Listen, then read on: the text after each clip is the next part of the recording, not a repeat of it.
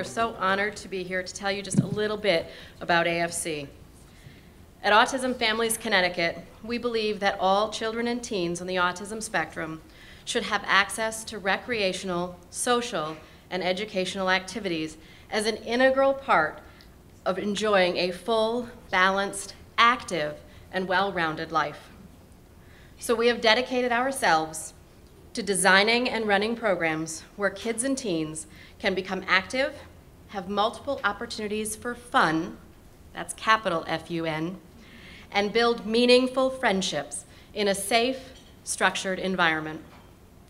I'd love for you to get a sense of our programs, so I brought a short video, and I hope you'll indulge me, so that you can get a little taste of what we do. And with the Doug Flutie Foundation support, we have done even more. To give you a little idea, when we started our tiny little organization just almost 6 years ago, the Doug Flutie Jr. Foundation for Autism was an integral part of launching our very first Playing on the Spectrum program. That's the gym program that you saw some of our younger kids in. They are able to come hang out with staff and volunteers, learn gross and fine motor skills, social skills, and most important, that capital F-U-N. Today, that 4-week program that we run 5 months a year in the winter, 6 years later, is full, consistently. 36 kids with waiting lists. Most of our families wish we would do it year-round. We haven't gotten there yet, but we will. The Flutie Foundation has continued to support Autism Families Connecticut over the years, and 2 years ago, when we heard the growing need for teens and teen activities, we decided to expand our reach. I don't know who was doing the thinking. A 3-year-old organization doesn't grow quite that quickly. But we went to the Flutie Foundation and we asked them for a grant to try teen programs.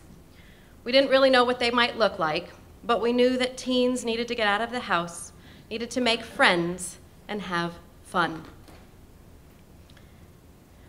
We launched our program at about 5 or 6 times the first year, and this past year, our 2nd year, we are a monthly program, which I think is phenomenal, but my teens are mad because once a month is not enough.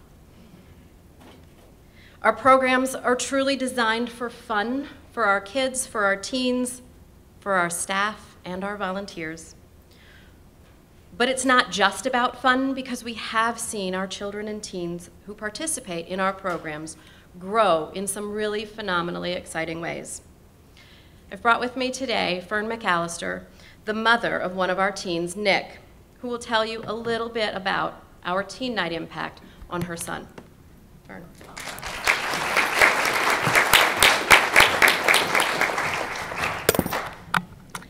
Thank you all.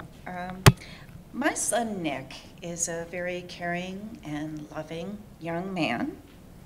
He's been diagnosed with a variety of issues: ASD, ID, schizoaffective disorder, severe anxiety, severe depression, and compulsions. By the way, we also have another child who's on the spectrum, and she's bipolar. So our house needs lots of structure, and we need activities that are geared specifically for our children.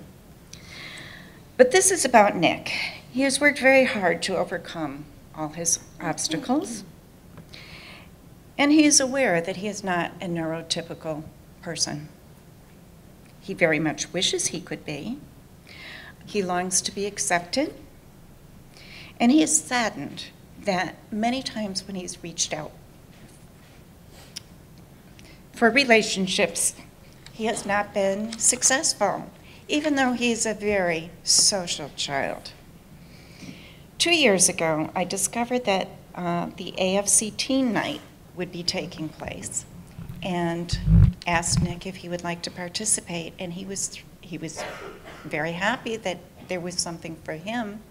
He wasn't sure that this would be something that he could enjoy, but from the very first teen night, he felt accepted. Nick loves teen night now more than any other activity. Staff has made him feel that he is a valued member of the group. He loves visiting with the volunteers. He loves anticipating what each program will bring. And he loves that he can choose what activity to try and looks forward to see what is planned for the next month. Generally, after each teen night, the first thing he says to me is, "When is the next teen night?" Sometime during his 19th year, it dawned on him that he would be aging out of the teen night program. And he pondered this for some time. And finally, he concluded that he could continue if he was a volunteer. Well, that would never have occurred to me, but in thinking about it, he has made so much progress, and he's a very social person, as Dr. Cassidy is aware, as she's staff on Gengras Center, a fabulous school in Connecticut. And he decided that he would ask Mary Helen if he could volunteer. And lo and behold, she said yes. So Nick was thrilled. He's now 20. He gets a name badge. He gets to greet people. He gets to pass out pizza. He gets to greet new members. He feels he's solely in charge of making people feel welcome and comfortable. And it is his big joy. He could go to meetings. It was exciting for him. We are so grateful to this organization and to the Doug Flutie Foundation for funding many of the activities. Thank you.